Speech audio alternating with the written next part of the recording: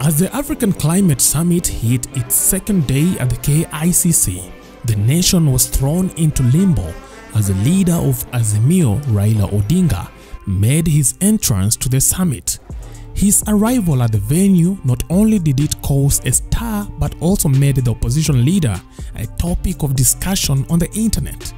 However, his presence at the summit wasn't the point of concern, but his entrance to the summit became a topic of discussion on the internet too. And this is because the opposition leader arrived at the venue through the entrance made for the heads of state. This was considered as a breach of protocol to an extent that the PS of Interior made urgent changes of protocol for accessing the venue since Raila Odinga is not a president. But the real question on everybody's mind was, how did Raila Odinga use such an entrance? Did he sneak to the entrance, or he was allowed by President William Ruto to do so? Let's find out. Hello, my name is Chief Okuzo from Plug TV. Raila Odinga's arrival on the second day of the African Climate Summit being held at KICC has caused a stir on the internet, and this is because of one specific thing: the VIP entrance made for presidents of other countries. As different guests arrived at the venue of the summit, cameras were drawn to one specific vehicle, a Prado with number plate KDJ 755V, which arrived at the venue. Security guards were armed to their teeth, awaiting to pounce on anyone who would in any way suggest to cause havoc at the summit. As the vehicle made its way to the red carpet, the Deputy President Rigathi Gachagua awaited to receive the next heads of state. Lo and behold, Raila Odinga's bodyguard Maurice Ogeta stepped out of the car. Other security guards who were present at the red carpet were left in shock. Evidently, one of them who saw Maurice Ogeta turned on the right side to inform the Deputy President and other guards that it is Raila Odinga. You could easily read their lips, the guard saying, "Ni baba." "Oh, ni wewe, Your Excellency, ni baba amekuja." Now the guard on the other side, who looked shocked, was left wondering how the opposition leader managed to get himself into the VIP gate meant for heads of states only.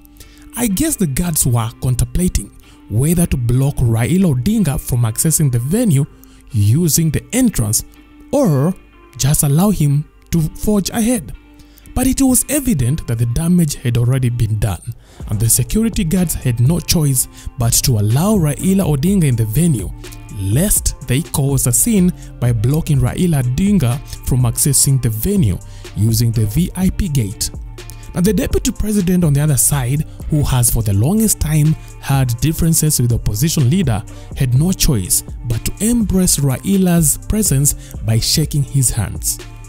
Now the breach of protocol, with Odinga gaining access through the VIP gate intended for sitting presidents, led to urgent adjustment in the security and access arrangements at the event. The Permanent Secretary of Interior Raymond Omolo promptly announced revised protocol for entering the venue. The changes effectively immediately outlined a specific entrance points for various dignitaries and delegates, aimed at preventing any recurrence of such incidents.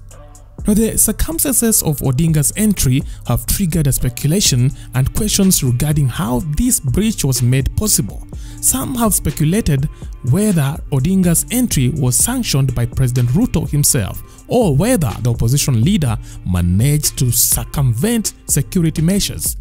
This curiosity has ignited debates among attendees and observers alike, underlining the significance of this incident beyond the immediate event. Have you always imagined earning money while taking care of your family at the same time? If you're from Africa and reside in America, UK, Canada, or Europe, well, this can be made a reality with online business. Achieve the freedom and flexibility you desire, whether you're a stay-home mom or seeking to take control of your life again. Discover a way to kickstart your journey to become your own boss with a successful online business. business. You work from home or anywhere and spend time with your family or even travel under your own terms. With a proven automated system that does the back-end work for you, no need to be tech savvy. No need to be skeptical because you're able to file your taxes. Also, coaches and mentors help you through your journey to success. For more information, visit www.sheilainspirecircle.com or WhatsApp or call +177 444